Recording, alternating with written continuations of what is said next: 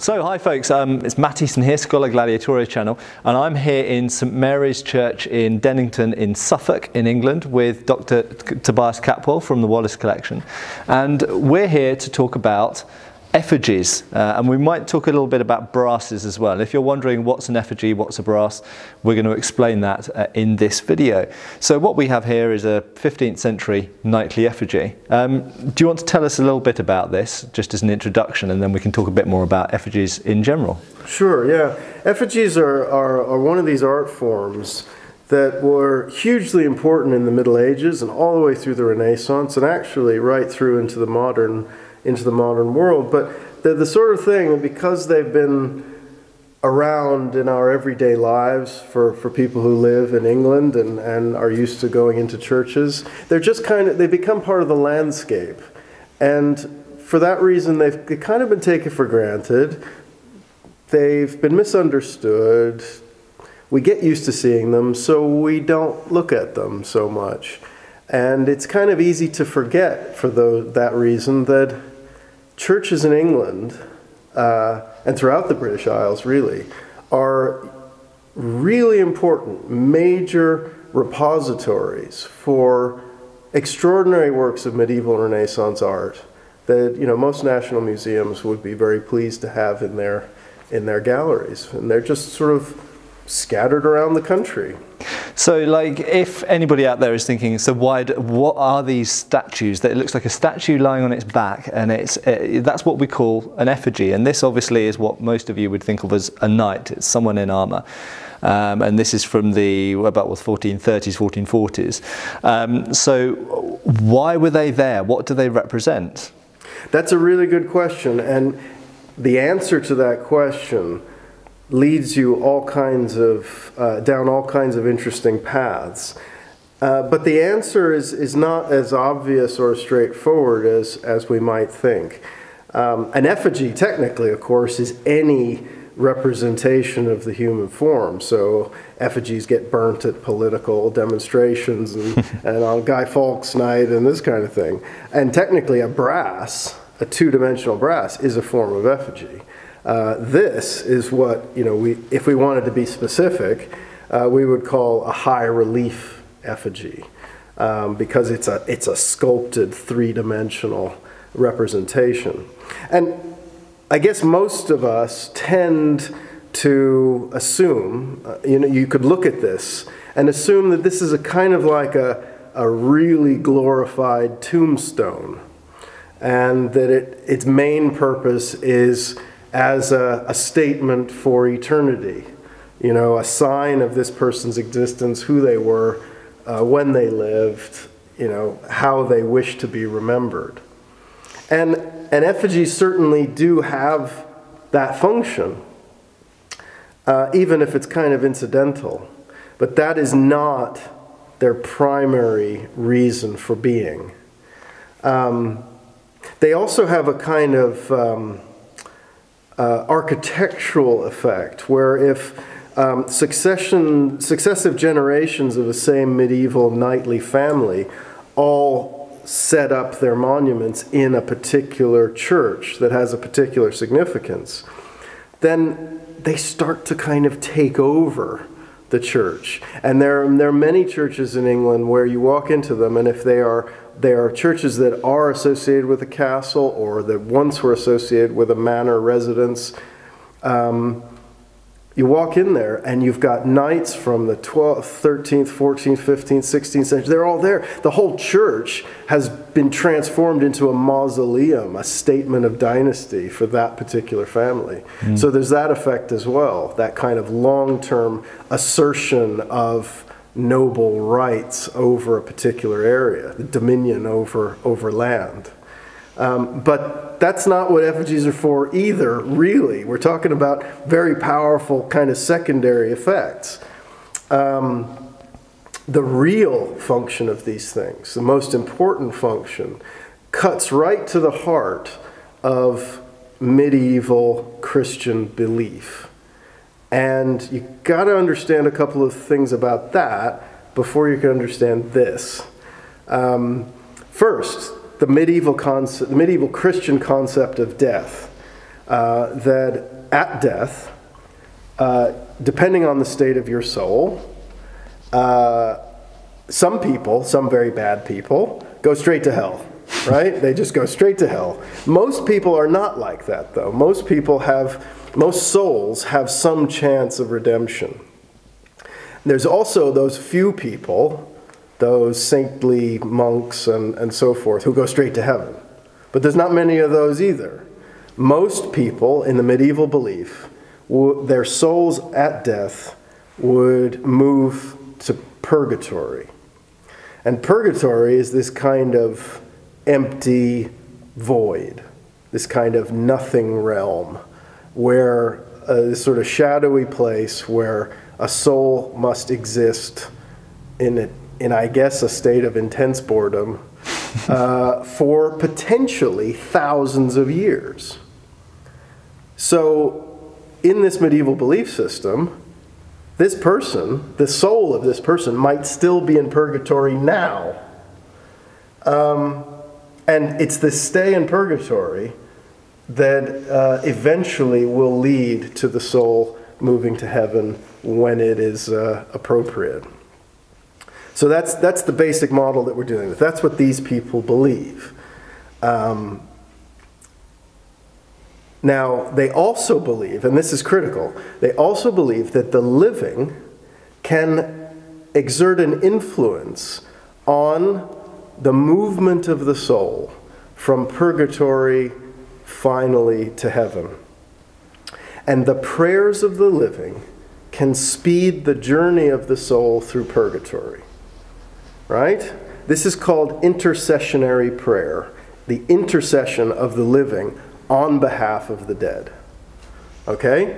So the more people that are praying for your soul, and the more active prayers are offered, the more time is kind of cut off of your stay in purgatory. And those prayers can cut your stay in purgatory by hundreds of years.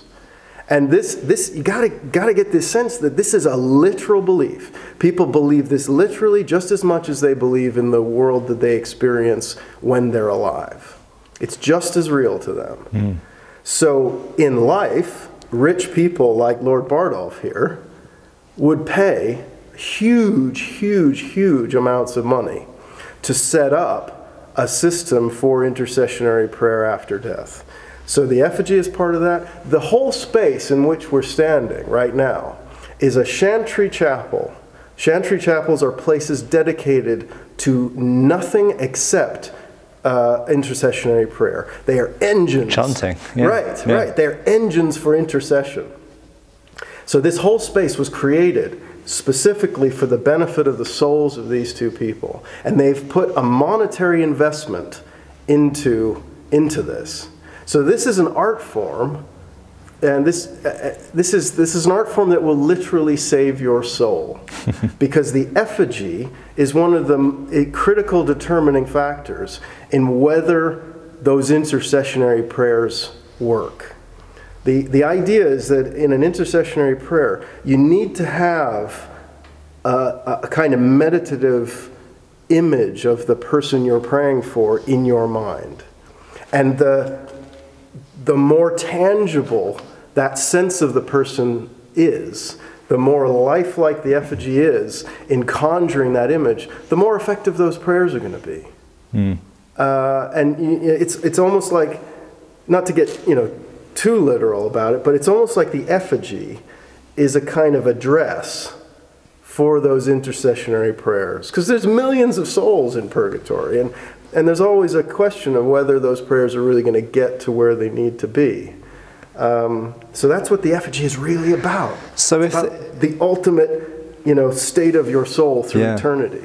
So if that's the sort of the motivation for making these brasses and effigies, these images of these, the great and the good, to help them get through purgatory and get to heaven, why, and this is why we're here in a way, why are they in armour?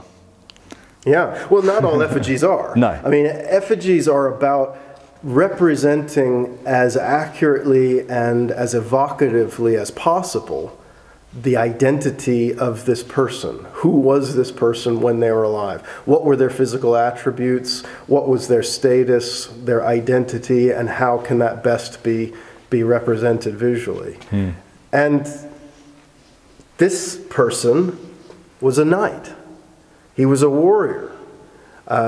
He was an administrator, a local landowner. Actually, by the time he died, he owned something like, or he was in control of 10 counties across England. So he's actually quite a powerful lord with close royal associations. But he's a knight, he's a warrior. He fought at the Battle of Agincourt. He fought throughout Henry V's 1417 campaign. He was fighting in Normandy all the way through until Henry V's death. And even after that, in the reign of the child king Henry VI, he was given the special privilege of being the leader of 8 knights and squires, 8 men-at-arms, who were assigned to guard the king's person at all times.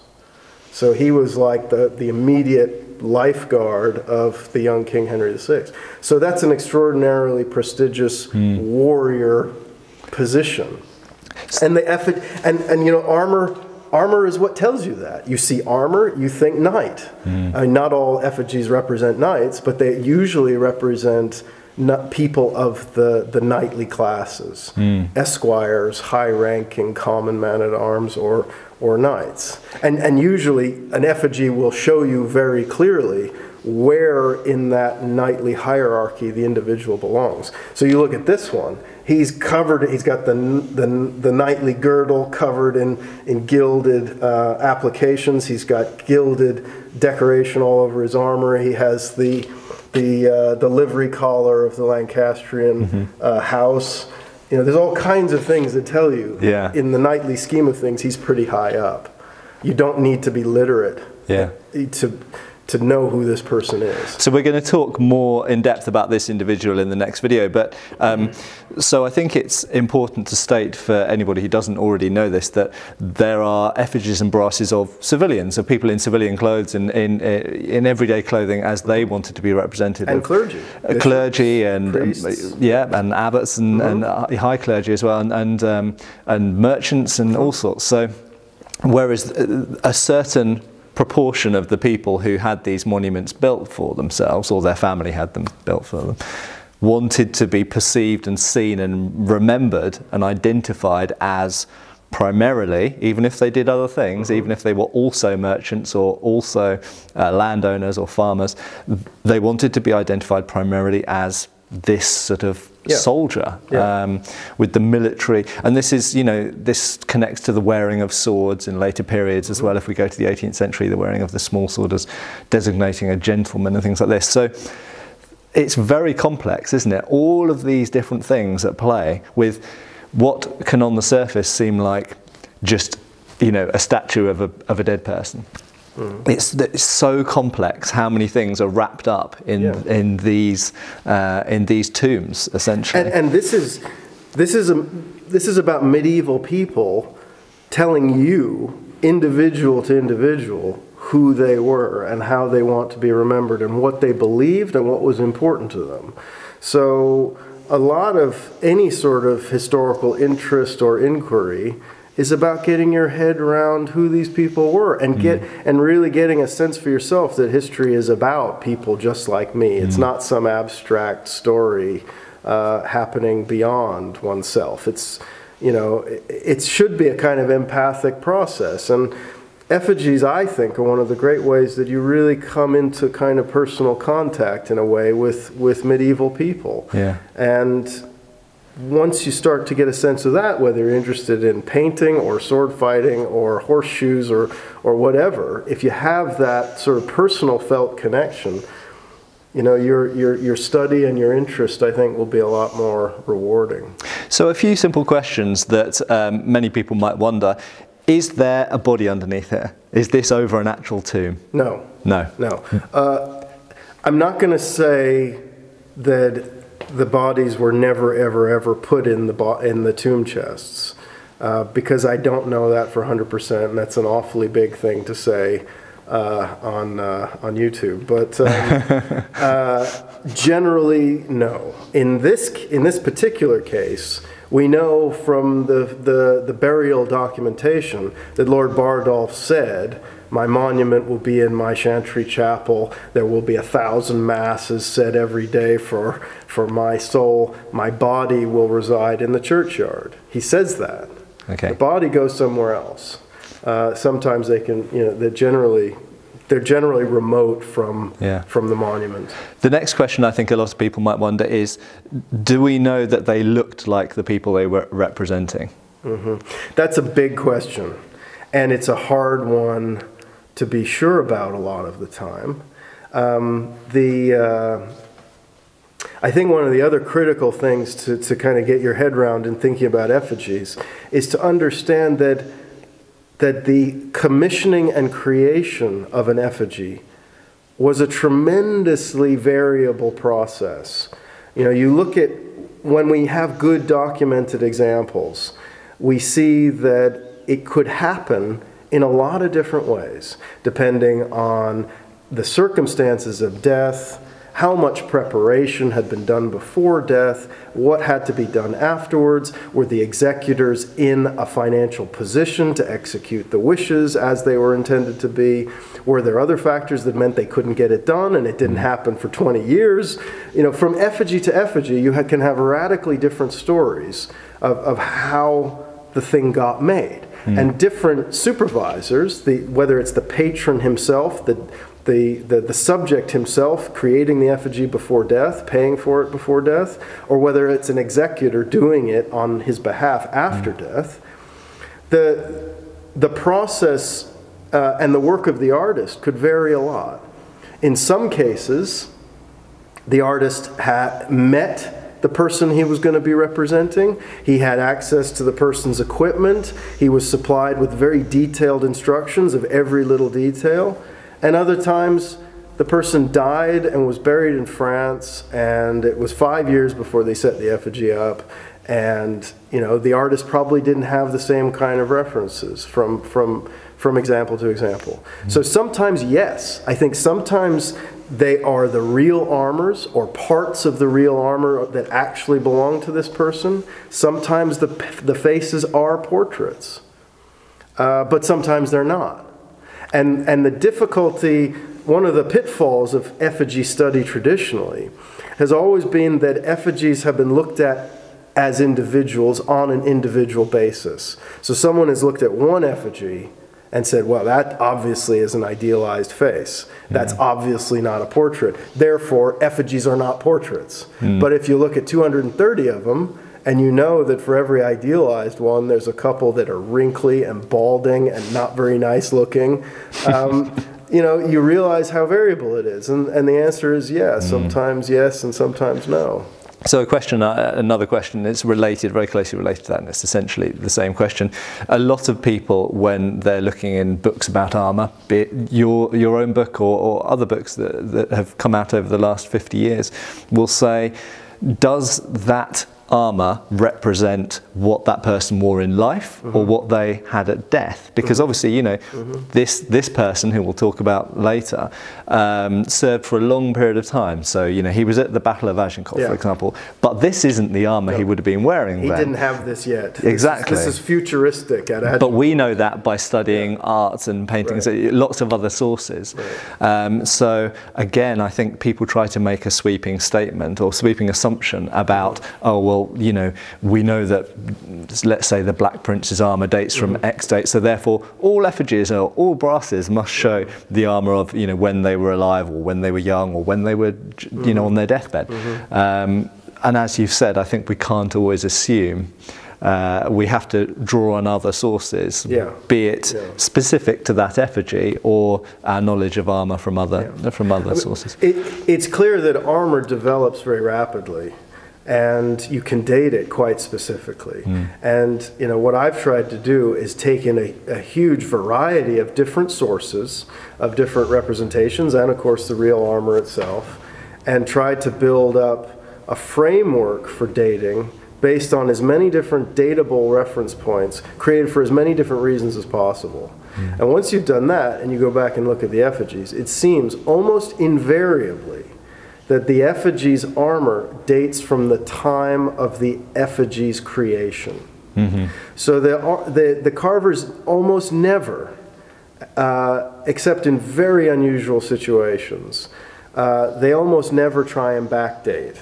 You know, Sir Richard Beauchamp died in 1438. His effigy wasn't made until 1450. The effigy the sculptor in 1450 did not try and go back and show 1438. No. He shows the up-to-date, high-tech armor of his own time. Kind of, yeah. And one of the reasons for that, I think, is because, again, taking account of the effigy's function as a kind of spur for intercessionary prayer, as one noted monument scholar has termed it,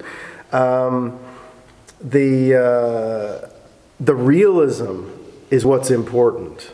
And if you're going to get greater realism by showing the armor of your own time that you as a craftsman are familiar with, you as a craftsman have armor in your workshop that you use as references, your customers are supplying you with kit to be used as references, you know, these are works very much of their own moment.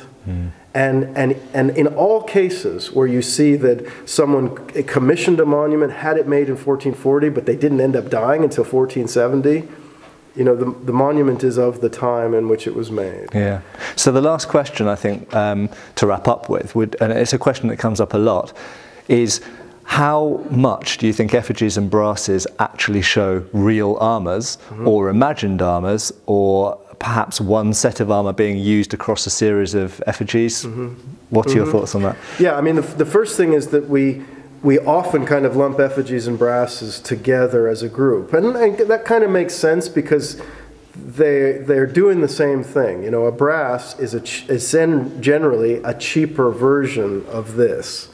And sometimes a brass can more easily be fitted into the architecture of an old church. You need a lot more room to set something like this up, and they're not always available. So, but you really need to think about, from our purposes, interested in arms and armor and fighting and things, that you got to think of the effigies as really a separate consideration from the brasses.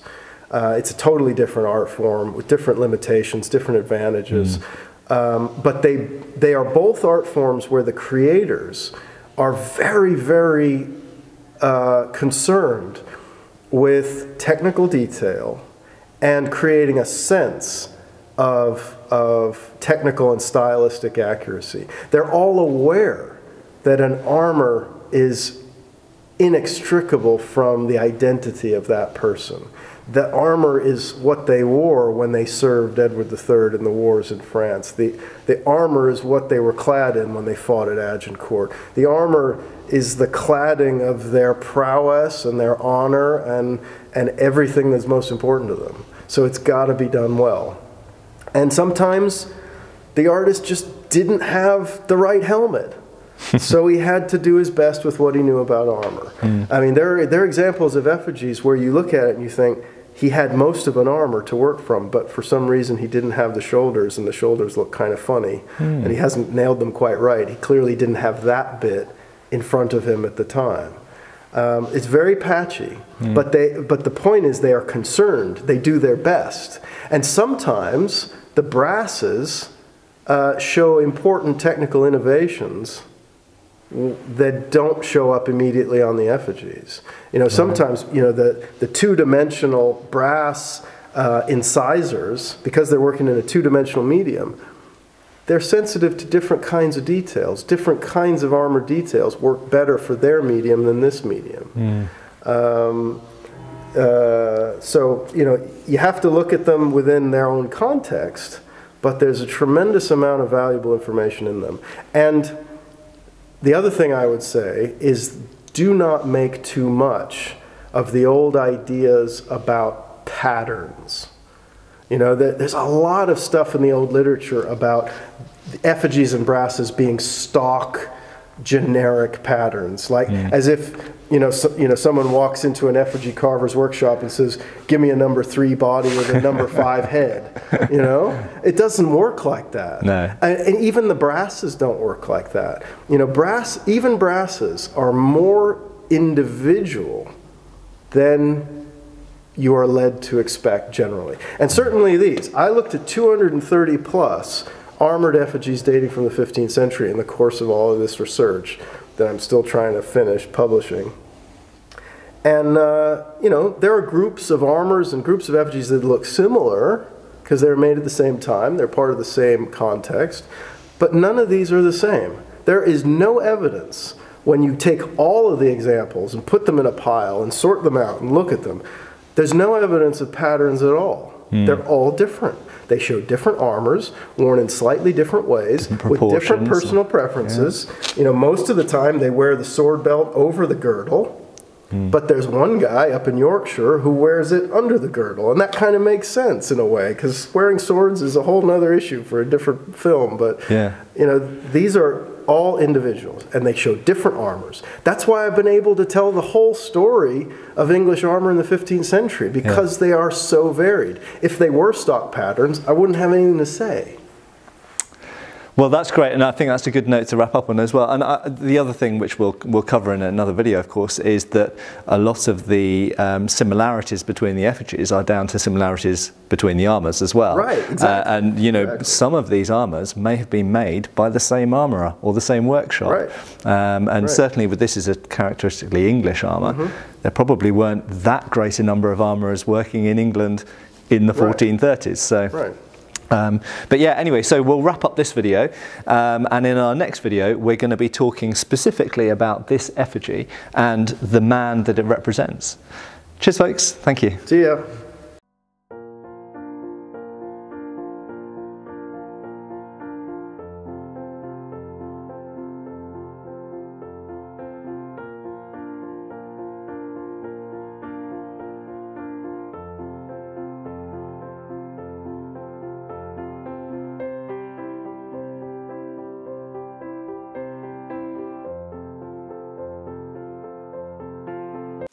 Thank you for watching. Please subscribe, follow us on Facebook.